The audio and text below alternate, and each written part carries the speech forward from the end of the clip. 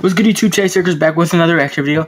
Today we're here with Magic and Bird on LetterMan. So I'm guessing LetterMan is like the name of the show or the dude that is on the show. It's like I wouldn't say it's a podcast kind of thing, but it's like a TV show like Jimmy Fallon, what he does with like NBA players and stuff like that. Well, he's done it with other players, with other people, but it's something like that. I'm pretty sure.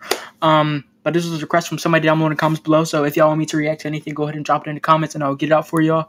And right down there, subscribe and notification about the like button. And let's get this one underway. Let me fix this real quick. Full screen. Let's get it. I want to tell you something. We've been doing this show a long time, and I'm really, I don't know what to say. This is something for me, and I hope it is. You're hyped up, and I am too. I haven't been this excited.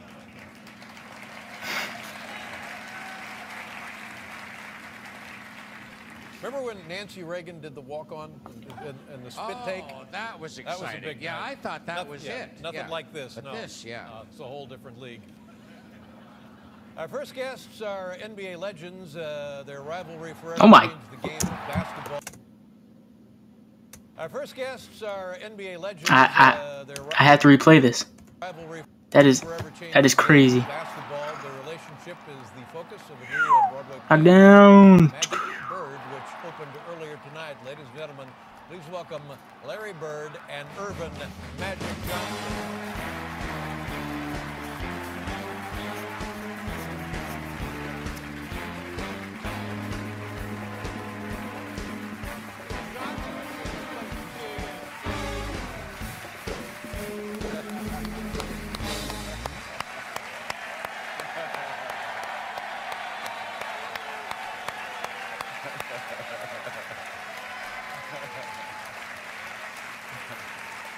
Thank you.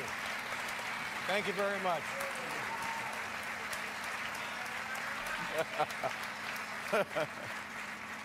I saw the documentary the two of you did, and I guess it's... Bro, I wonder if players, like big players or big people, get like still nervous when they have to do stuff like this. Or I wonder if it's just used to them now. I'm right about that.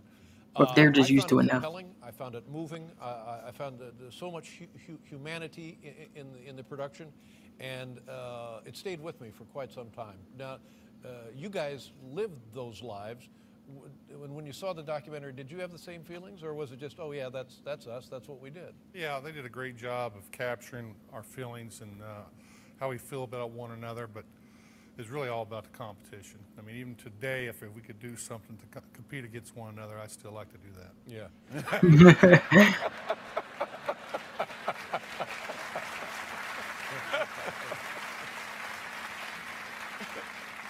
Magic, you feel the same way? Oh, I feel exactly the same way. I wish we could compete against each other right now. Well, you know what you could do is you could go out and buy a baseball team now.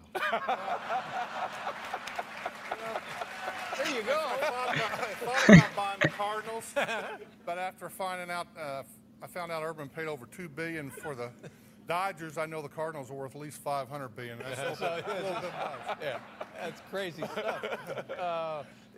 When you guys knew each other earlier, you know, everybody knows about the NCAA championship game in 1979. Do I have that date right?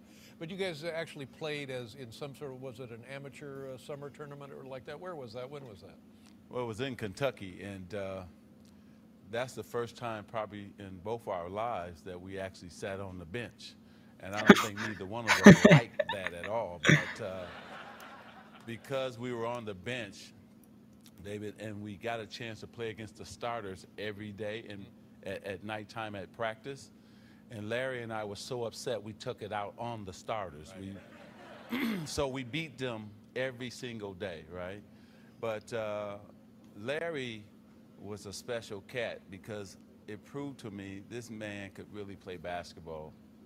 I'd heard about him, but I never saw him play live and in person, and he was incredible. I mean, he dominated, and that's what it's all about. So I went back home telling everybody, oh, this Larry Bird guy is for real. Right. But you guys were kids then. I mean, you're a little older than Magic, but you were what, 17, 18, 19, in that range right in there when that happened? I think I was 19. Yeah. 19 or 20, and probably 18. Yeah. Yeah. And you were, from the beginning, and correct me if I get any of this wrong, because it's your life and, well, you guys ought to know. You, Magic, were you inclined early on to become friends with this guy because you were drawn to him because of his basketball abilities? Did you want to be friends with him from the beginning? From the beginning, I wanted to be friends, but Larry didn't want none of that. And so That's just who Larry Bird is. And so I said, okay, if that's how it's going to be, then we have to be like that. I started disliking him too.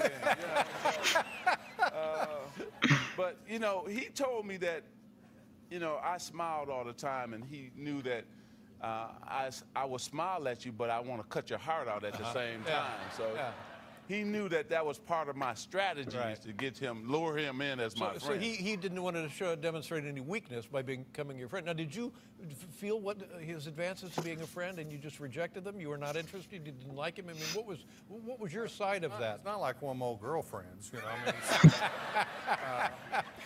when you say advances, I get a little scared. But my thing was when you compete, you're really not friends. You want to keep an edge. And I was like that through high school and through college. But Irvin is an outgoing guy. He loves everybody. He wants to high five. And, he got that big smile. My goal was to try to take 3 of them teeth home with me. Two different perspectives. That's interesting because Indiana, Michigan, same generation of basketball, similar players, identical players, similar ideology about playing. Anything to do with the Midwest or the times that you guys came from? I think it's the Midwest, and I think when you think about Indiana high school basketball, I mean, everybody says it's the best. You think about Michigan, we're right there with Indiana, and so how we were taught to play the game, both Larry and I, and then the way we wanted to play the game as individuals. And so we're mirrors of each other. I may smile a little bit more, but the way we played the game of basketball was exactly the same because we would do anything to win. We didn't care about scoring points. We cared about winning the game and making our teammates better. Yeah. And that's why I think that, oh, thank you. I loved it. We were able to change not only basketball, but we were able to change the NBA too. And so that was great. I want to talk about that in a little bit. But so now you guys meet the first time in this summer league tournament, whatever it was. The next time is for the NCAA championship. Is that right? What did that? And it was like a 10-point loss. Am I right, Larry? Well, it was 10 point. Thank you, Dave. Yeah.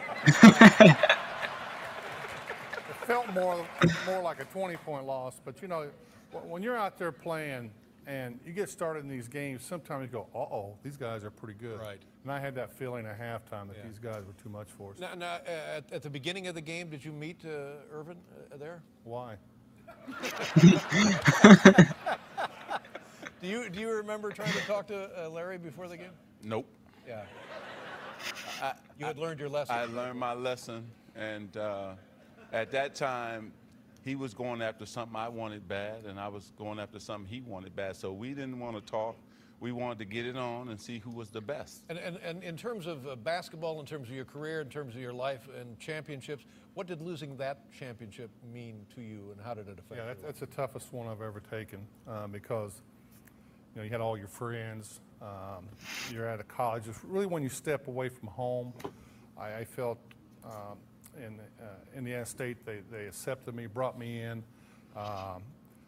It was tough, and it's still tough. Yeah. But still tough today. Yeah. But how about you, Magic? What did winning that title mean for you? Well, you just heard him. It's still tough for him. That's cool. We'll be back with Larry Bird, Magic Johnson. Yeah, that was golden. I love their rival friendship, whatever you want to call it, because it's like I feel like they're just two genuine people, two very competitive people at the same time. Because it's like I feel like they have probably the best friendship because it's two people who are competing against each other pretty much at all times. Like, You know what I'm saying? That just seems a lot of fun. But let me know what y'all thought of Magic Johnson and Larry Bird on Letterman down below in the comments below. The person who requested this, thank you for requesting it. And if y'all want me to react to something, go ahead and drop it in the comments and I'll get it out for you. And with that being said, stay cool, stay safe, and I love y'all. Peace.